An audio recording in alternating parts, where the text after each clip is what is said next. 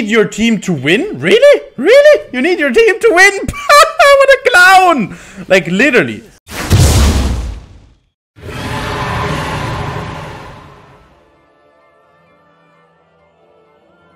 I'm gonna say this once again, guys. Never ever start with a pot. You don't need a pot on any jungler. There are only... Okay, not on any. There are like 2 to 3 junglers in all the 30-40 junglers that exist where you need a pot. So basically, you need it never. Even on those junglers, you can potentially say that you don't need a pot. What is way smarter, like you need to keep in mind that the lower you are HP, the more HP you're gonna get back from jungle camps. And also keep in mind that if you play jungle correctly, if you kite correctly, you never need a pot, and those extra 50 gold are very valuable if you count it up. Okay, so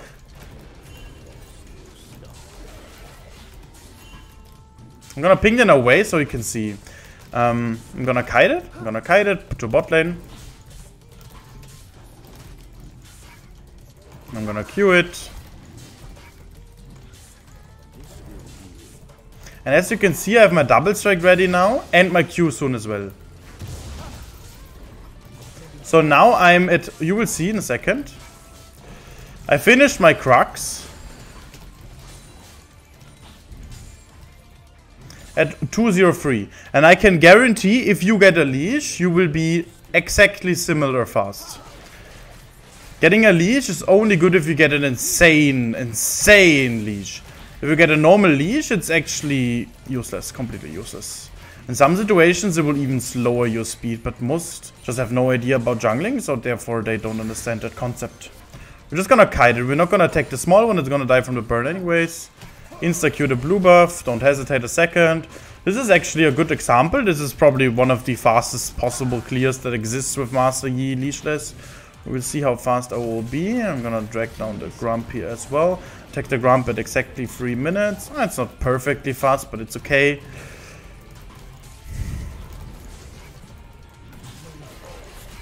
Okay, 310 full clear. That's fine. For leashless, it's okay. Not terrible. I'm going in the top lane now. He's already dead, the Volibear. He does flash, but the chance... I'm gonna take the sword here.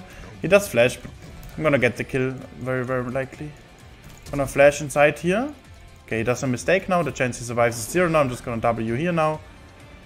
There's no disengage for him. I'm gonna wait for this guy real quick. Gonna kite him. Exactly like I said, there's 0 escape for him. He also doesn't have TP, so there's no escape. Flashing this bush is fine because he will get his Q back up, and if he has his Q and I face check him, he will just Q me and run away. The chance he survives is given, so the chance we kill him is very, very high if we slash into the bush. Oh, I cancel one auto attack, or 2 actually here, because I am still getting used to the low ping again.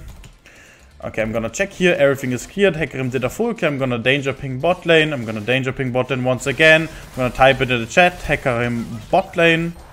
We finish our reset here, I'm gonna buy this boots and a control ward, absolutely fine position. They got a double kill, Jinx died, the wave crashes under the tower, but still, it's fine. The harder the game the better it is actually for you guys to understand. When do you usually invade a jungle? I invade jungle whenever the chance of getting a good outcome is extremely high, which means if I see a Hecarim does his topside camps in this game, for example, and then he ganks top lane, and I see, okay, he for sure is not on his bot side, I for sure win on his bot side, then I can go for invade plans. Most of the times it's just not certain where the enemy Hecarim is, it's not certain what exactly he cleared, and then the invading is very flippy, and I never have a flippy playstyle, so I barely invade. It's not necessary to get to rank 1, it's not necessary to climb to your dream elo. What is necessary is the consistency. And you can play consistent and therefore also have consistent invades if you're very good at the game. Okay, I'm gonna clear to top again. As you can see, all I do is just clearing. I'm extremely ahead in the jungle. I'm extremely ahead in gold. I'm extremely ahead in XP. And I'm in an absolutely beautiful position. And I also hardcore outscale the Hecarim. And all I did in this game was talking to you guys. So you see, the game can be very, very, very, very easy if you just fully focus on how to explain, how to use your fundamentals. Now, I cleared my camps. I see if it's a top lane play gonna happen. If this Volibear walks away, I will walk away. He walks away. I walk away. Absolutely fine. I'm in a beautiful position. I'm gonna walk mid lane. Here I made one mistake that I didn't look mid lane too early, so this Talon will for sure survive it. Actually, he doesn't see me on the map. Volibear maybe didn't ping him. I'm gonna tax the wave here. Not gonna get too much gold, but still going for all this wave is extremely important. Ari has TP, she's gonna ping it. All I can do is last hit. That's the best possible thing I can do right now. Okay, we see Hecarim level 4 while I'm level 6. He takes this one here. I don't need to ult engage on him, but I can here invade him. Why can I invade him, guys? Type into the chat. What do you think? Why can I invade him? I'm gonna answer in a second. Why can I invade him? Why can I press SW here? Why can I do that?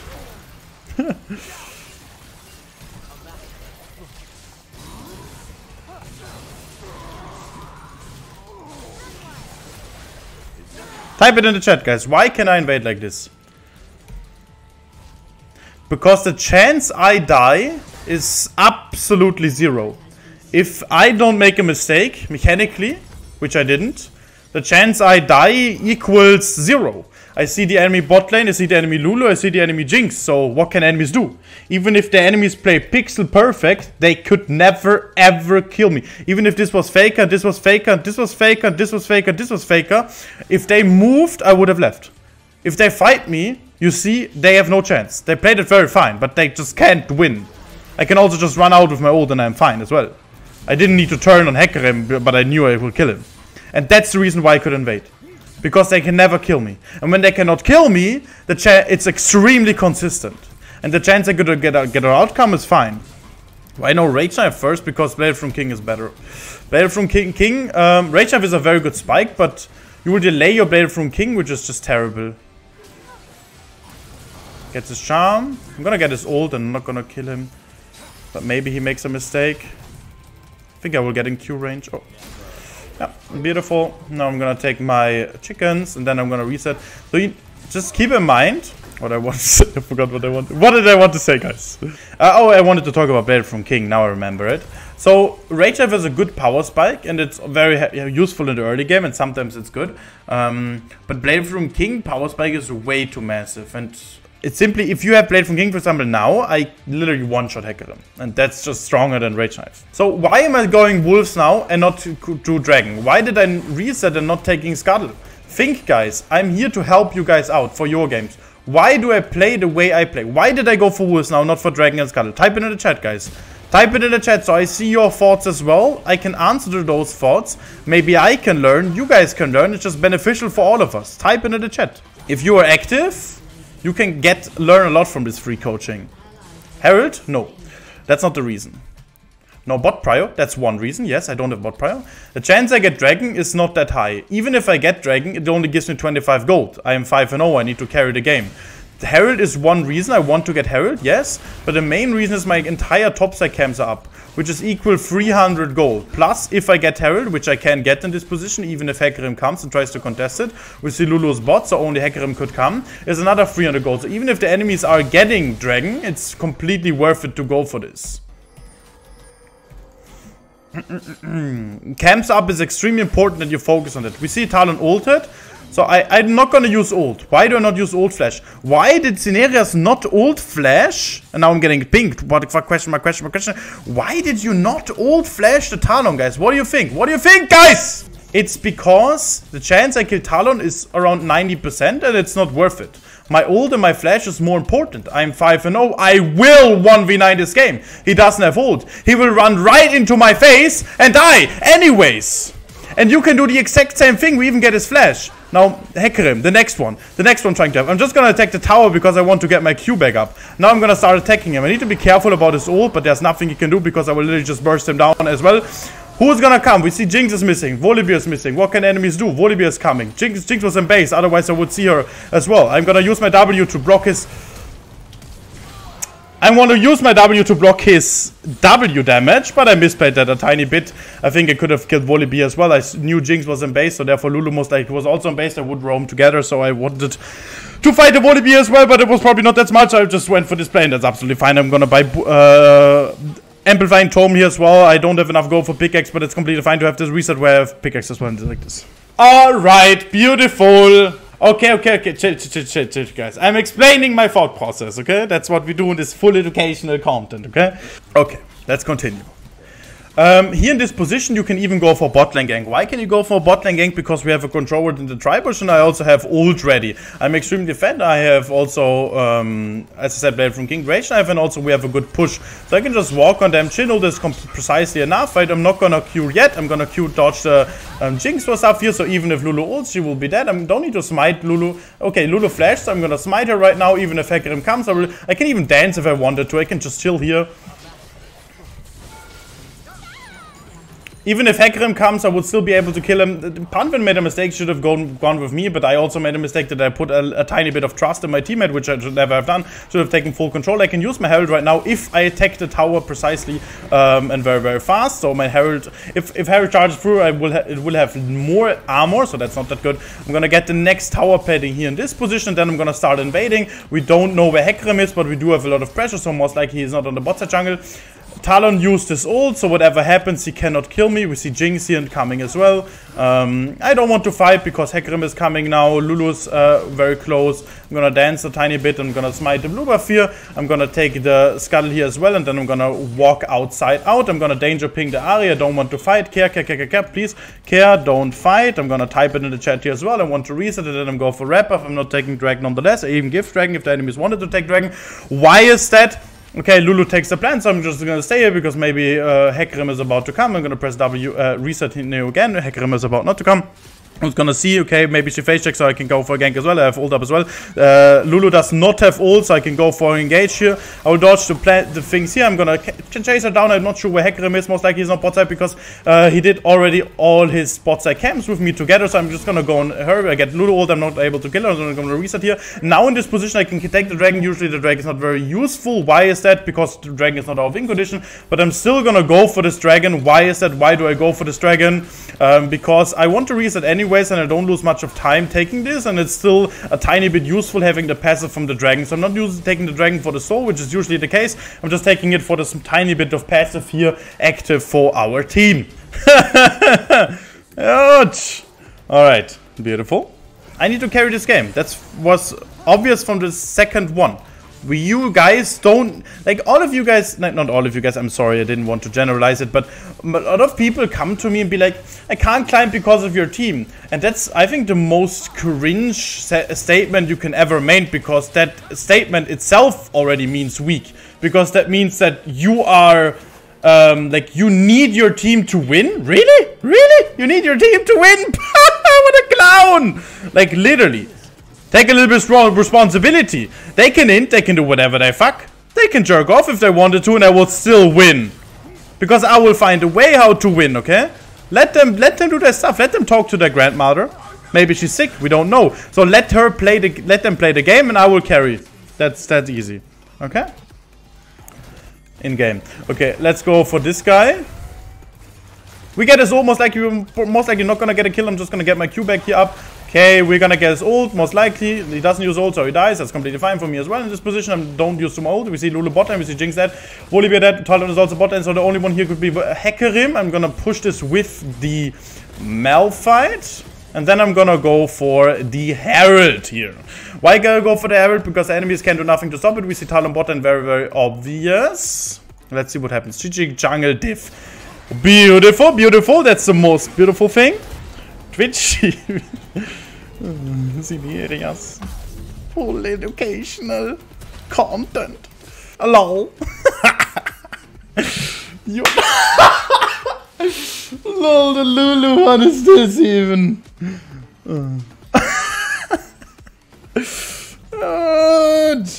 Okay, and beautiful, beautiful. Now we have. Okay, now the full. Guys, I need to kill this Lulu now. Okay.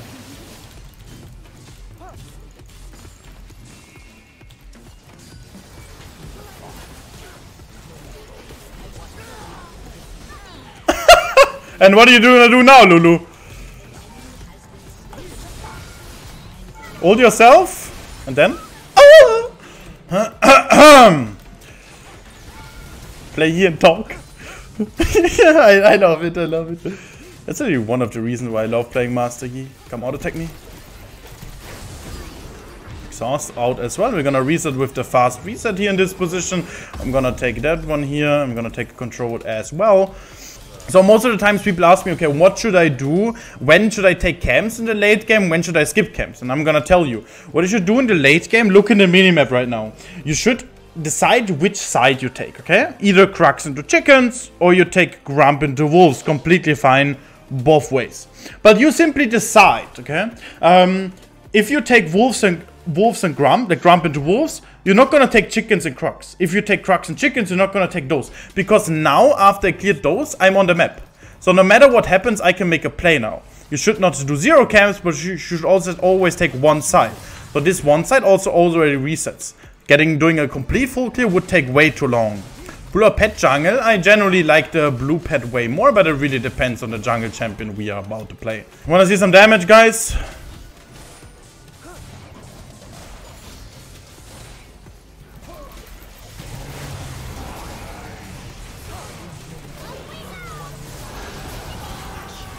Okay.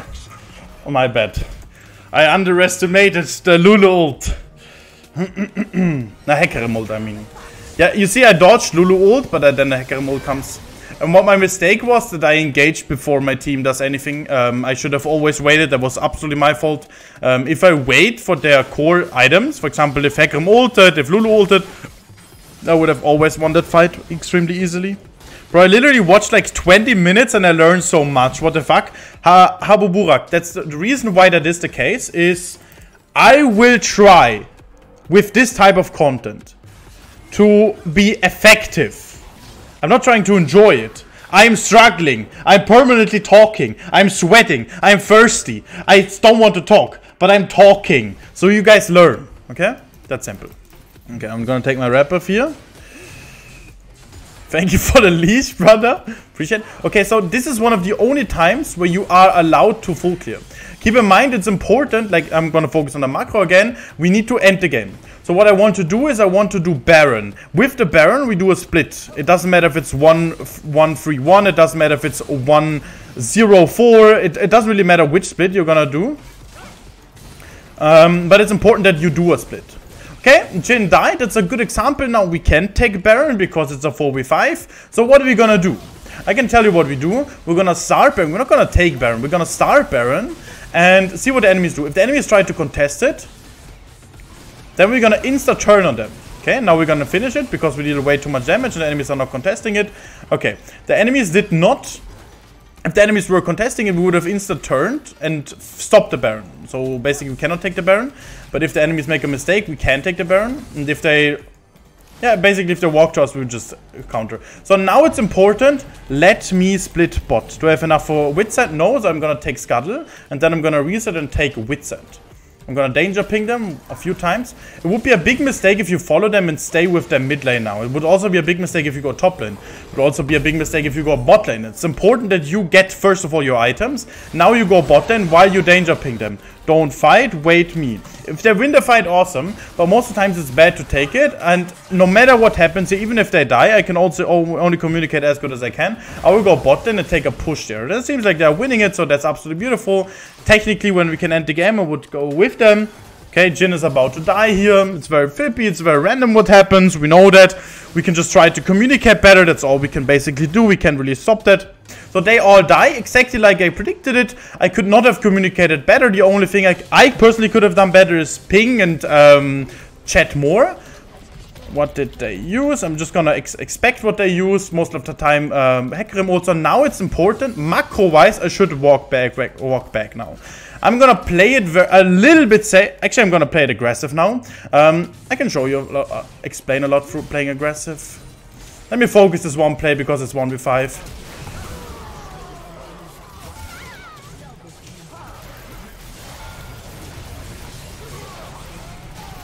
Wanted to cue the Jinx. Fuck, I misplayed that.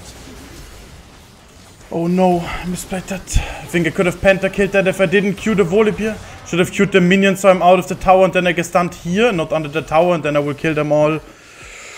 Holy shit. Almost penta-kill, guys. I fucked it up. It's my fault. There's a lot. So basically, why do I flash on the Hecarim like this? Because if the Hecarim ults, I will react to it and kill him. If the Hecarim does not ult, I will kill him. I can Q the Lulu because I expect she doesn't have ult, and if she Ws me, my burst will still go through. The only mistake I made is afterwards Qing the Volibear because he will just Q me, and I'm point and click one shot 100 to 0. I should have kited the Volibear so he can never Q me, and if he Qs me, I dodge it with my Q. I could have just easily pentakilled them, but I fucked it up. I made a mistake. We can all learn. I can also improve here in this position as well. And Isamurans, thanks to the Prime as well. I appreciate it.